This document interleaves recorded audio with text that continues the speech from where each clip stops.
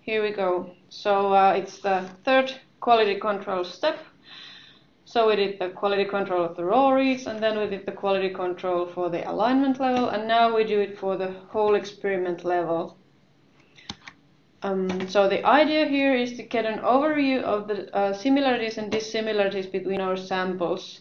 So we want to know if our experimental groups, let's say we have cancer samples and normal samples, or untreated samples and treated samples, and we want to know if they actually separate from each other. So was our experiment successful in that sense?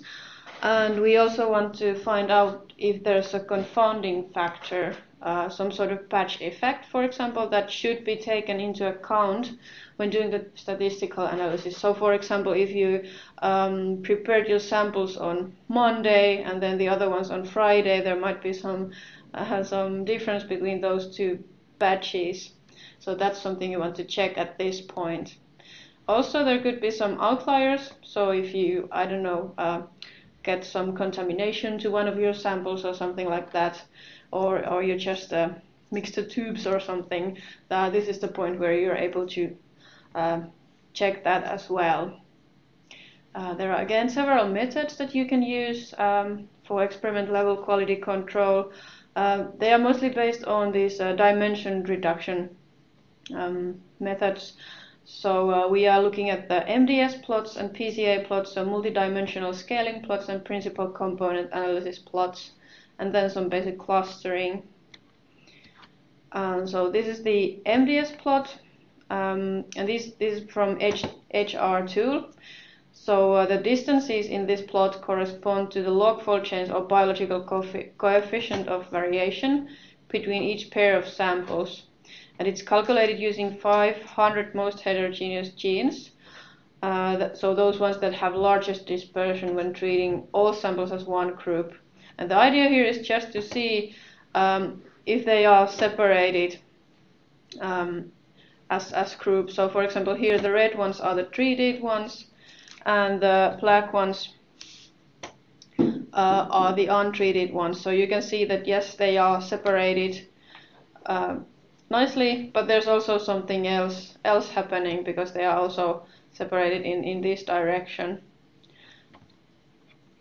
Then there's the principal component analysis plot. It's a bit similar to the MDS plot, but the mathematics behind are different, so it's showing a bit different things. With the PCA, well, we use DSEQ to tools under this Chipster tool. So we always plot the first two principal components, which are calculated after the variance stabilizing transformation. So here on x-axis you can see the principal component 1, and on y principal component 2. And they indicate the proportion of variance explained by each component. So you can see here, hopefully, that the principal component 1 is explaining 76% of variance between these samples, and principal component 2 is explaining 11%.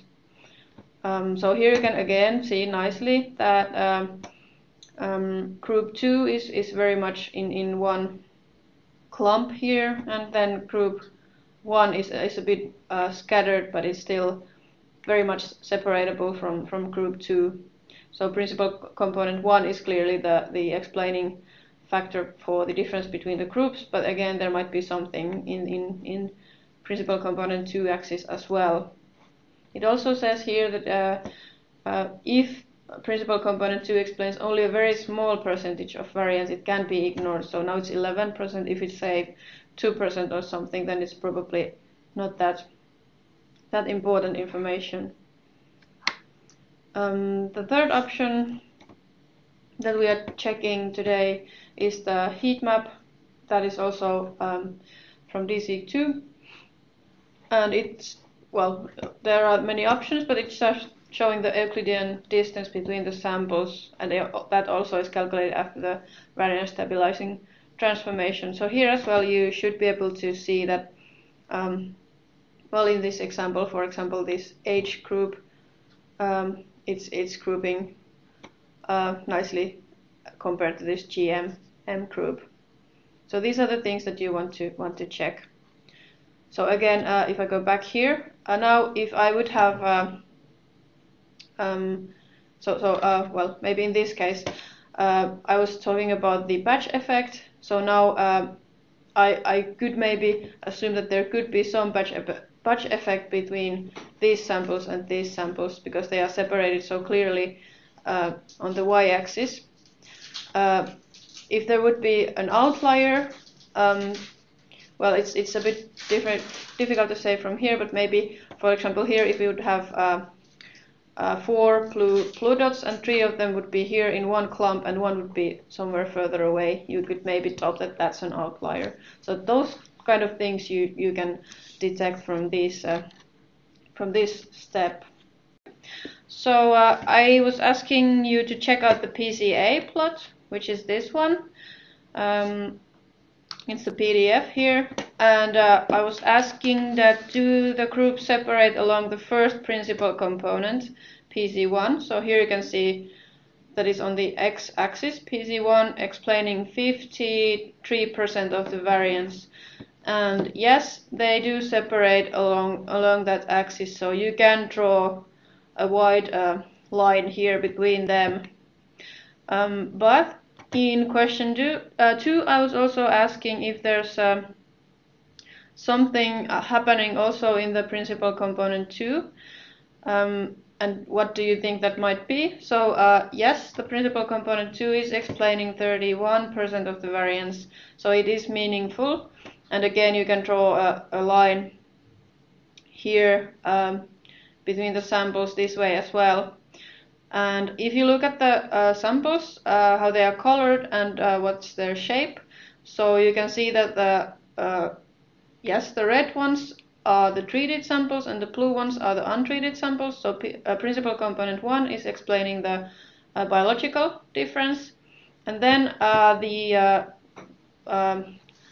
rectangular ones are the single end samples, and the round ones are the paired end samples. So principal component 2 is explaining the difference in the library preparation. So the questions for the answers for both questions 1 and 2 are yes. So yes, they are separated in the principal, both on the principal component axis. On 1 based on the biological difference, and on 2 based on the technical difference, so sort of the batch. Next, we could continue with the lectures. Unless you have questions regarding this, please let me know if you have any comments on that.